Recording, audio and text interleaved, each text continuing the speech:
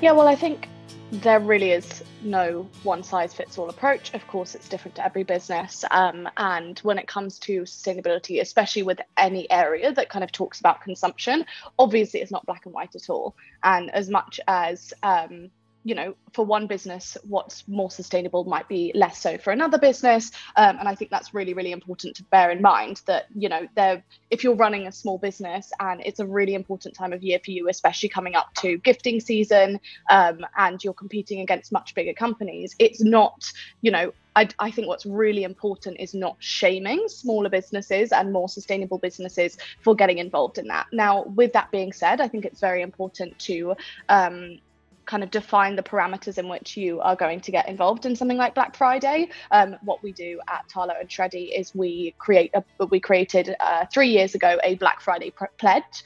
So that was essentially saying like what we are going to do and what we're not going to do. And what that allows is the transparency for a consumer to then be able to say, do you know what? Yes, I am going to buy, or no, I'm not going to buy. We do that because we think it's really important that it's not, I think when you shame sustainable businesses out of participating in any discounting time, it's very, very difficult then to create a landscape where sustainable business can play any part in changing these industries. Because, say when you look at fashion, of course, sustainable fashion is always going to be to a certain amount an oxymoron. It's always going to be contradictory. But at the same time, in order for the mass market and the mainstream to be better, there need to be options for companies who produce more ethically and more sustainably, even if that's not perfect, because sustainable fashion will never be perfect. So I think one of the most important things, and as I say, it will be different for every business, but is to really establish what makes you feel comfortable as a business, what furthers your mission. I think anything that compromises a mission definitely isn't the right thing to be doing. But for example, at TALA, our aim is to disrupt the activewear mass market. We want people who usually shop mass market activewear brands to start shopping better, to start thinking about sustainability and ethics. And we're completely transparent about the ways that we do and don't do that in order for people to be able to, I guess, facilitate just the conversation and talking about it and thinking about it a bit more.